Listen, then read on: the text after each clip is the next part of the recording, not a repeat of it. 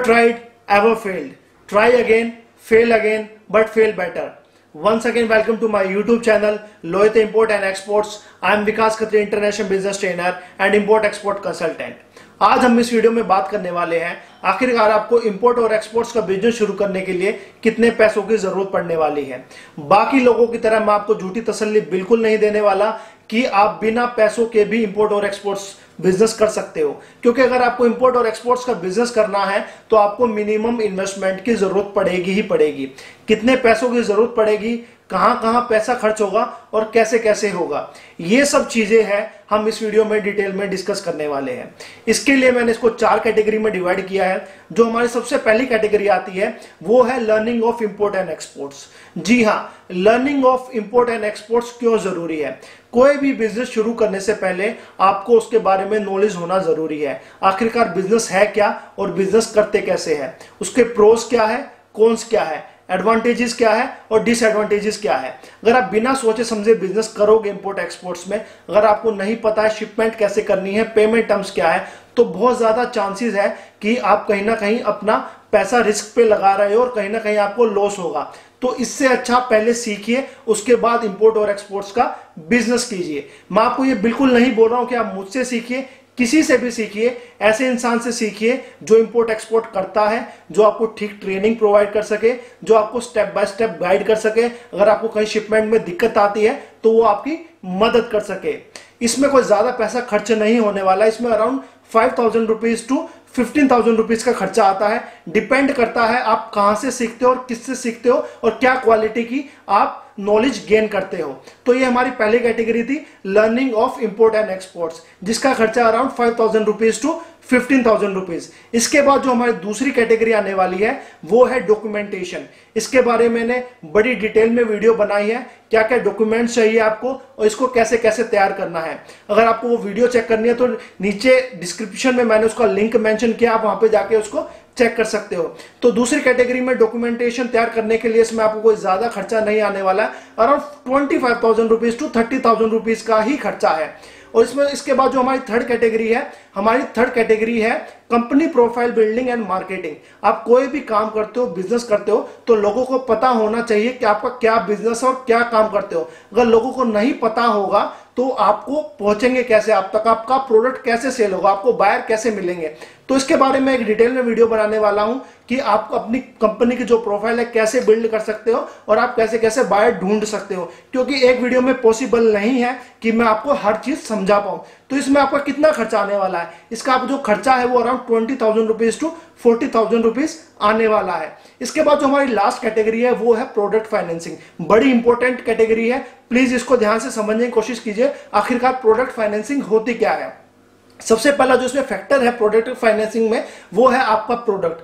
आप अपना कौन सा प्रोडक्ट सिलेक्ट करते हो सकता है आपका प्रोडक्ट बड़ा सस्ता हो सकता है आपका प्रोडक्ट बड़ा महंगा हो सकता है आप अनियन पे काम कर रहे हो तो आपको 2 या 3 लाख रुपए की फाइनेंसिंग की जरूरत पड़ेगी, हो सकता है आप ज्वेलरी पे काम कर रहे हो तो आपको 10 या 20 लाख रुपए भी कम पड़ने वाले हैं।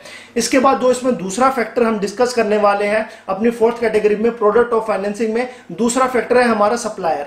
आपके पास कैसा सप्लायर है, अगर आपका सप्लायर आपको क्रेडिट देता है तो वेल एंड गुड, अगर आपका सप्लायर आपको क्रेडिट नहीं देता है तो आपको खुद उसका फाइनेंसिंग का अरेंजमेंट करना पड़ेगा। इसके बाद जो हमारा तीसरा इसमें फैक्टर है वो है हमारी पेमेंट टर्म। आप कौन सी पेमेंट टर्म पे काम कर रहे हो, आपको कितना एडवांस मिलता है, आपको एडवांस मिलता है या नहीं मिलता। अगर आप एलसी 100% एलसी पे काम कर रहे हो तो अगर आपका सप्लायर आपको क्रेडिट नहीं देता तो आपको फाइनेंसिंग खुद ही करनी पड़ेगी। तो पेमेंट टर्म काफी मैटर करती है, आपकी पेमेंट टर्म क्या है। अगर आप ये सोचते हो कि आपका जो बायर है आपको 100% एडवांस दे देगा और आप इस फील्ड में नए हो तो आप इस बात को भूल जाइए। जो भी लोग आपको ऐसा बोलते हैं वो बिल्कुल झूठ बोलते हैं। अगर आप फील्ड में नए हो, आपने कभी भी शिपमेंट नहीं किया है तो आपको 100% एडवांस नहीं मिलने वाला। बट ये इम्पॉसिबल नहीं है। अगर आपने कुछ शिपमेंट कर चुके हो, आपका रिलेशन अच्छा है, ट्रस्ट फैक्टर बन चुका है बायर और आपके बीच में, तो बहुत ज्यादा पॉसिबिलिटी है कि आपको 100% एडवांस मिले। बट इनिशियली आपको नहीं देगा कोई, क्योंकि वो पार्टी आपको जानती नहीं है, कोई ट्रस्ट फैक्टर नहीं है, क्योंकि आपने कभी पार्टी के साथ काम किया ही नहीं है। इसके बाद जो हमारा अगला जो फैक्टर है इसमें है क्वांटिटी। आप कितना क्वांटिटी में अपना प्रोडक्ट एक्सपोर्ट करना चाहते हो सकता है आप 1 कंटेनर एक्सपोर्ट करते हो सकता है आप 10 कंटेनर का आपको ऑर्डर मिले, तो आपके ऑर्डर पे डिपेंड करता है तो आपकी इन्वेस्टमेंट कितनी लगने वाली है।